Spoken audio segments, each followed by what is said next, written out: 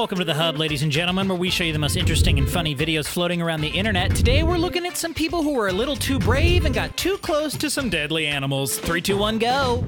Hundreds of people came together on this beach to save this shark that had unfortunately washed up on shore. They pulled him back to the ocean and he survived. That's teamwork. I wonder if the shark would ever return the favor. I don't think so.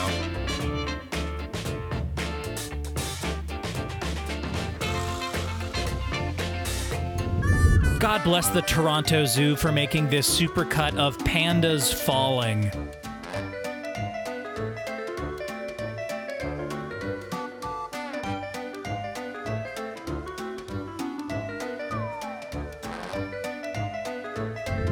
The whale shark is the largest species of shark in the world, and they have a giant mouth that they use to consume all their food. They don't eat humans, though, you know, intentionally.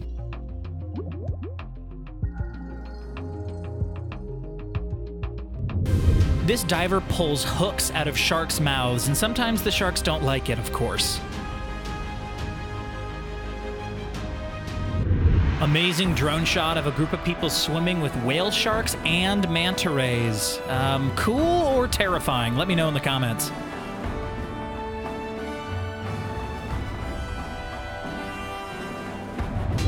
This family in London has a pet lion, and they say it's all fun and games. The lion gets along with them. It lives in the house. It's sweet. They cuddle it. They pet it all the time. Of course, they have to feed it a bunch of food and stuff. But sometimes the lion gets a mean streak, and as you can see here, attacked this person. The person was fine, but yeah, just don't own a lion. That's the solution.